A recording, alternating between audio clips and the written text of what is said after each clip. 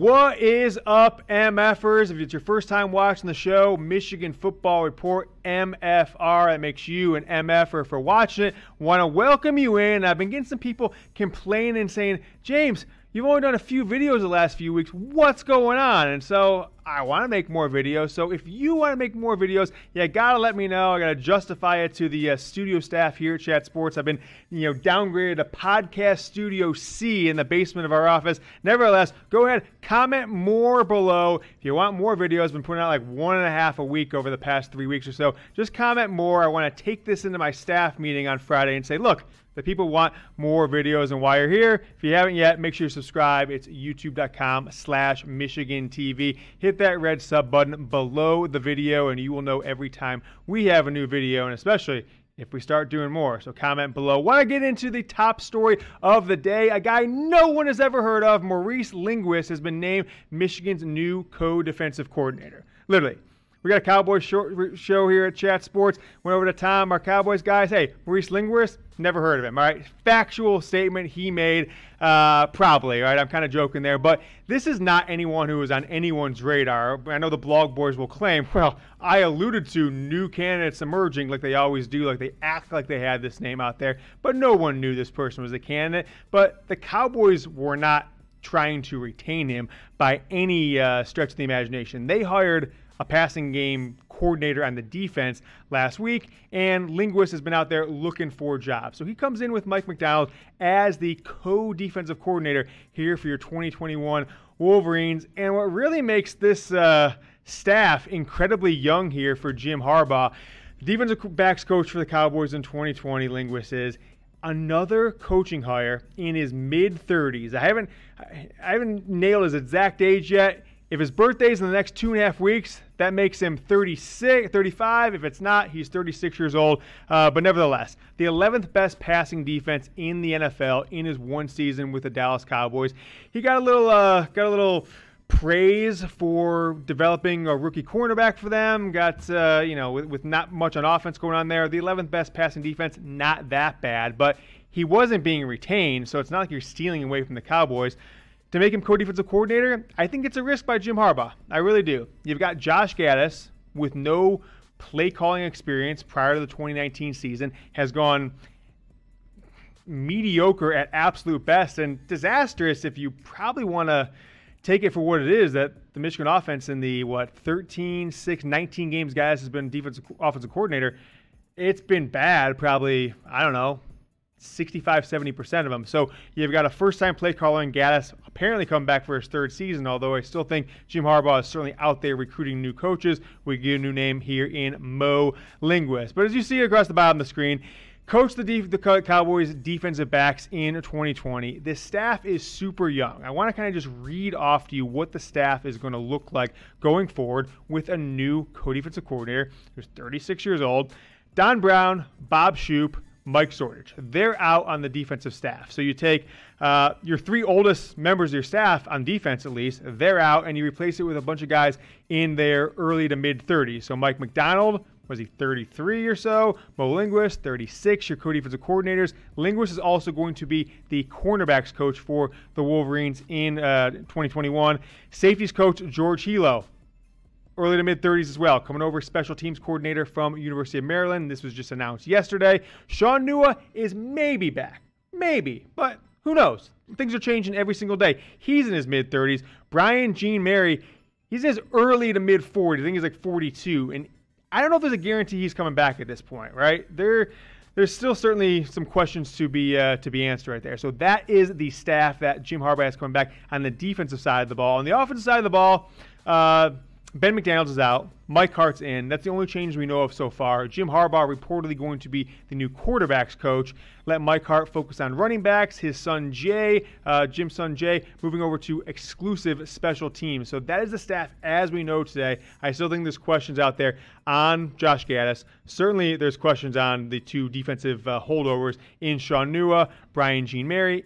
If these new two co-defensive coordinators want to bring in somebody else, certainly Nua and BJM might be heading out after these guys get into the role, and we'll see what happens with them. But we'll teach you guys a little more, give you a little more insight into what we're getting in Mo Linguist. All right, 36, 2007 Baylor grad, played football there. He's been around, right? He's been around the block. 2007, he did a grad assistant year at Baylor, went on to Valdosta State for a year, 3 years at James Madison covering the, coaching the safeties, then Buffalo as DB coach. This is the University of Buffalo, not the Bills, and then defensive passing game coordinator for a season in 2013.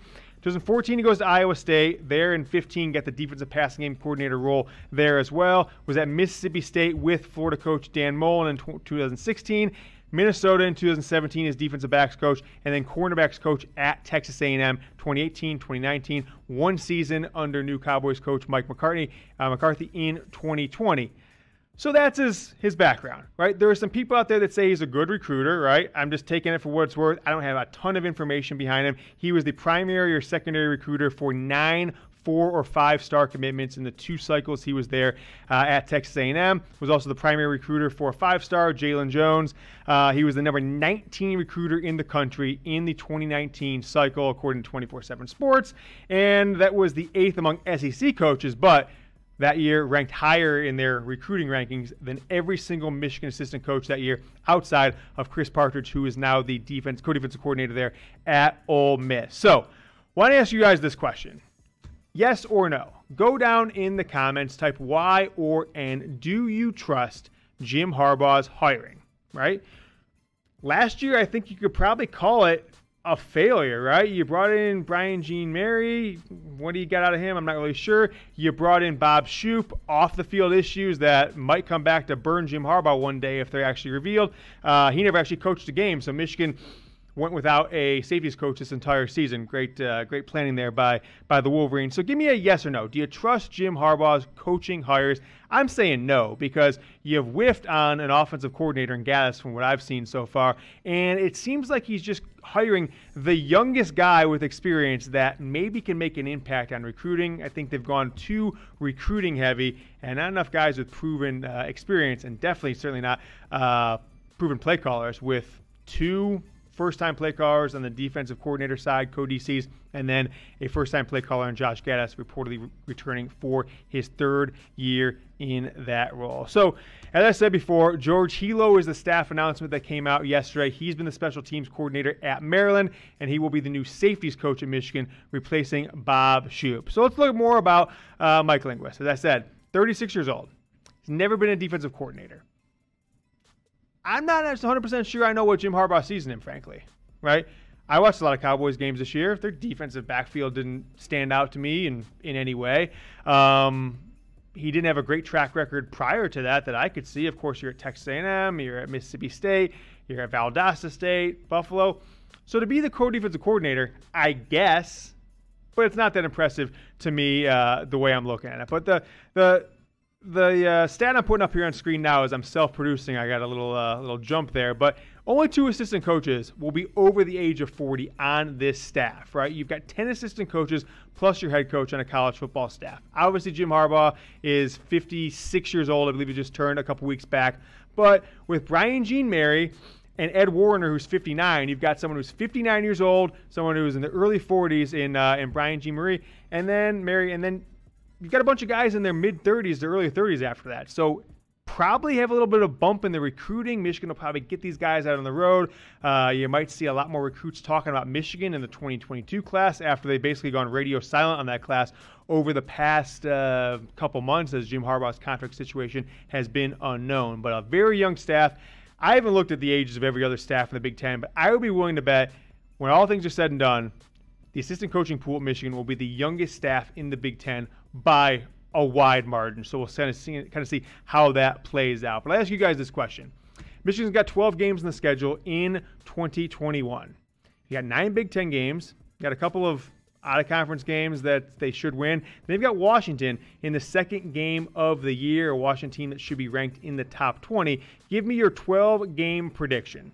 If you watched my video yesterday, you know I'm at 6-6 on that record next year, which frankly, if I'm right, Jim Harbaugh will be fired as Michigan's coach. Michigan will pay a $4 million buyout after next year, and that'll be all she wrote on the Jim Harbaugh era at Michigan, because he can't go 2-4 and then return and go 6-6 as the Wolverines coach. So give me a record prediction down in the comments. We're talking the new Michigan football coaching staff in 2021 and maybe beyond.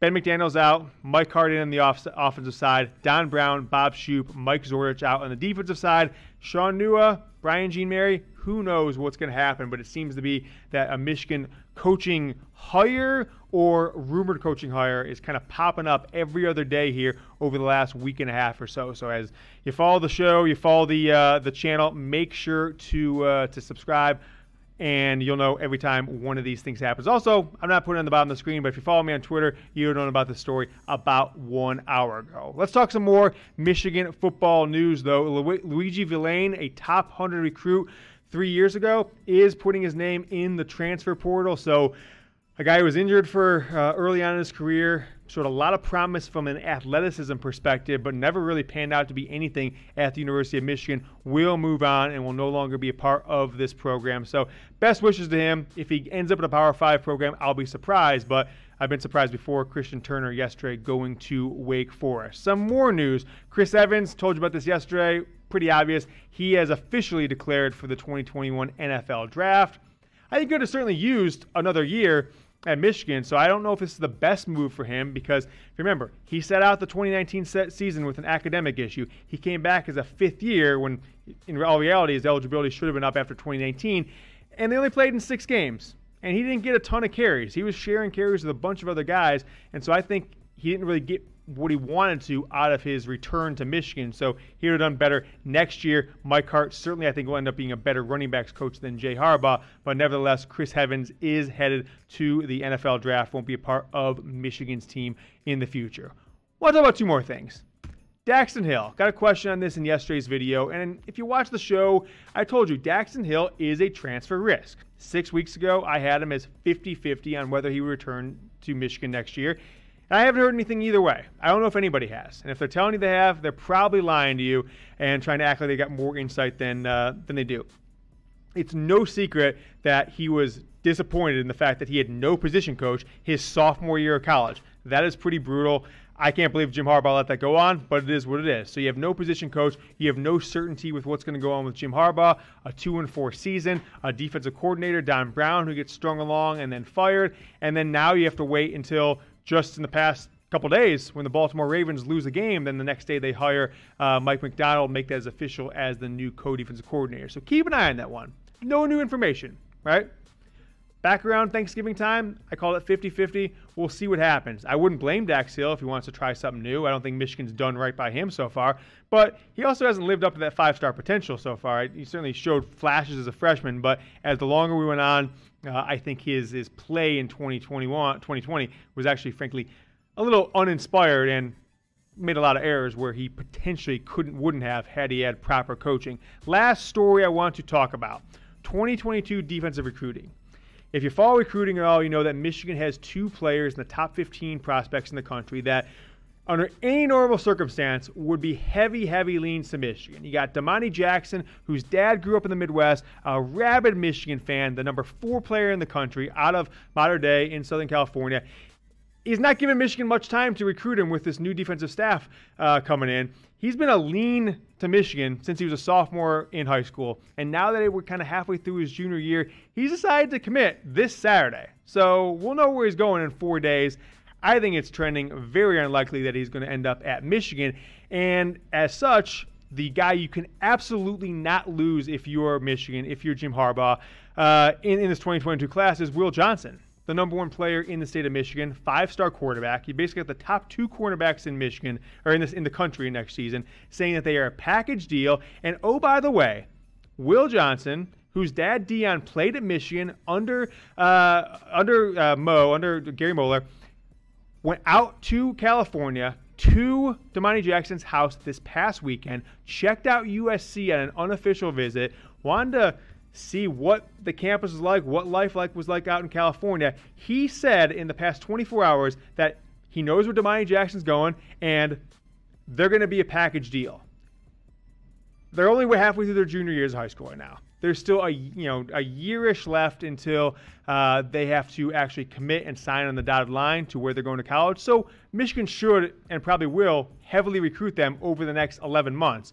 But if you ask me, both these guys are going to USC, and there's absolutely no question about that. So what is the downfall of Michigan stringing out Jim Harbaugh's contract? waiting 2 weeks, 3 weeks, 4 weeks after the season to make any move on Don Brown. Wait until after the NFL playoffs, at least for the Ravens, over, to hire your defensive coordinator, now co-defensive coordinator. The collateral damage is that you might lose 2 5-star defensive backs at a position of the secondary cornerback that you absolutely cannot miss out on top prospects that might be interested in coming to your school. So that is the outcome. That's the collateral damage. And if these guys commit to USC, like I think Domani Jackson will on Saturday, I'm guessing Will Johnson will in the next 2 or 3 weeks, then Michigan's going to be up against the 8 ball to try and get them to flip their commitments, hope that USC has a bad year in the field, they fire their coach to get them to potentially flip back to Michigan and be part of the roster in the 2022 season and beyond. So that's the latest on Michigan's coaching staff, on some players moving on, and a quick insight into the 2022 recruiting class. Make sure to subscribe to the channel. You can by hitting this button right here. I've got right over my left shoulder. And if you missed yesterday's video, I got that for you right here. Toss another Michigan Football Report video for you right here. Until next time, go Blue.